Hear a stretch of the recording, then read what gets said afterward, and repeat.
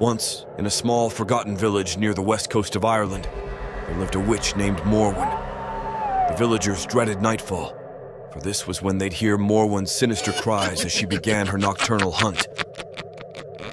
Each night, as the moon cast an eerie glow on the village, Morwain would mount her crooked broomstick, adorned with twisted vines and feathers from mysterious creatures. The creaking of her broom was the only sound that could be heard as she soared through the night sky, her silhouette weaving through the mist. Legend had it that Morwain sought out those who dared to venture outside after sundown. The village elders warned children never to stray too far from their homes, for the witch's hunger for prey was insatiable. They spoke of her eyes, glowing like embers in the darkness, and her malevolent laughter that chilled the bravest hearts. One misty night, Mary, a teenager from the village, decided to challenge the superstitions. She left her home and wandered into the depths of the mist.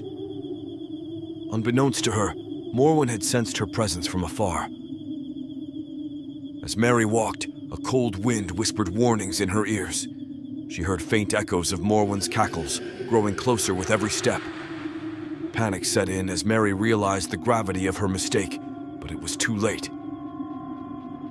Morwain, riding her broomstick with an otherworldly grace, descended upon Mary like a shadow.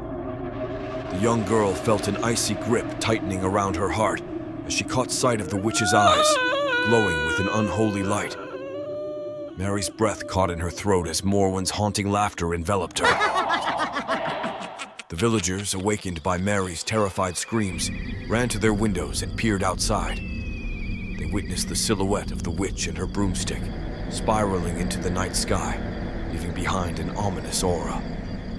Poor Mary was never seen again, and the village, haunted by the memory of that night, enforced a strict curfew after sunset. To this day, the legend of Morwain, the witch on her broomstick, lingers in the whispers of the wind, a cautionary tale for those who dare to challenge the darkness that prowls the edges of this ancient land.